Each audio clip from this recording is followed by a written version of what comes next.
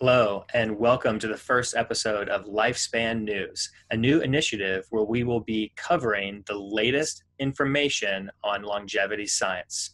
I'm your host, Brent Nally, and I'm really flippin' excited to be here because I've wanted something like this news show to exist for over a decade, and to my knowledge, it doesn't. Now it does. Get excited.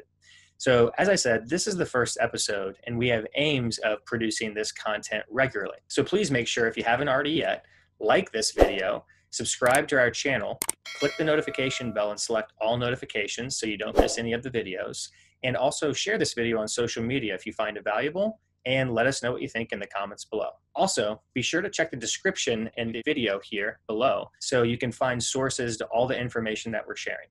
With that, let's jump into the news. Our first update comes from Unity Biotechnology, which was one of the first biotech companies to launch human trials for Senolytics drugs. Senolytics are meant to clear senescent cells. The accumulation of senescent cells are thought to be one of the drivers of aging. Unity is currently conducting a phase 2 trial for their UBX0101 drug to treat osteoarthritis of the knee. They expect preliminary results in the autumn. In the second half of 2020, Unity Biotechnology expects to launch a phase 1 clinical trial for their senolytic drug UBX1325, which is meant to treat multiple age-related eye diseases.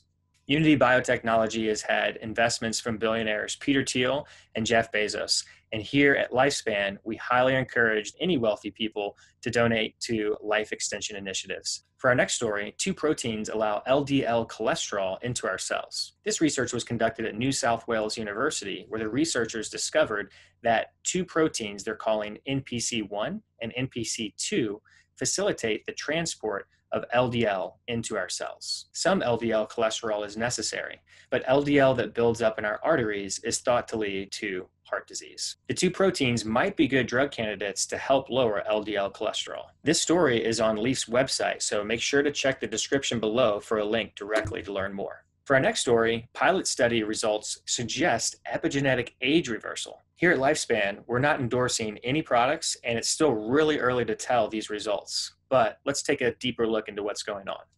Ponce de Leon Health shared the results of a pilot consumer trial for their supplement Rejuvent. According to the company, quote, Rejuvent appears to rebalance your epigenetic DNA methylation patterns to that of a younger you, resetting gene expression, thus reversing epigenetic aging, end quote. Mice data was promising. The results of this small human trial suggest that 2/3 of the patients taking the supplement Rejuvent have experienced significant reduction in their epigenetic age after taking the supplement for up to 6 months. So this is exciting, but we need to make sure to stay grounded because the trial was small. The company is preparing to launch a larger scale trial. It should be noted that they use true age test to measure the DNA methylation for this trial. Also remember to check the show notes for the link to the Leaf article for more information on this story. Okay, moving on to our next story. It appears that the secret for the naked mole rat cancer resistance has been unearthed. Now, I've been obsessed with the naked mole rat for quite some time, and so I'm excited about this story personally. Naked mole rats are a curious long-lived rodent that have an unusual resistance to cancer. Previously, scientists thought that their cells were resistant to becoming cancerous. However, Cambridge University researchers have recently found out that that's not true. The researchers introduced cancer-inducing genes into the naked mole rats, expecting the cells wouldn't turn cancerous to begin with. Instead, they did turn cancerous, but it seems the cell microenvironment in the naked mole rats was able to stop early-stage cancer from developing into tumors. So as most of our stories end here with longevity news, we'll just have to stay tuned to see how this research continues to unfold. For the final story for our first Lifespan News episode, XPrize has added longevity for their impact roadmaps. For those that don't know, XPrize is a nonprofit that organizes public competitions to encourage technological growth. Their impact roadmaps now include a longevity roadmap, which will hopefully help us uncover the challenges to extending healthy human lifespan. XPrize encourages everybody to join their community to design a prize to demonstrate that age reversal in humans can be achieved. Go to the link in the description below to learn more. Our Lifespan fearless leader, Keith Comito, also reported on this last year in 2019. You can also check out Keith on the Damage Report, where he discussed why aging is the foremost risk factor for morbidity and mortality for COVID-19.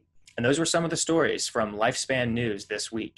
If you feel that we missed anything or you'd like us to add certain things to this show format in future videos, then let us know in the comments below. If you haven't already secured your ticket for LEAF's third annual Ending Age-Related Diseases Conference, which has now been moved online, then please make sure that you use the promo code BRENTIN2020 to get 10% off any ticket.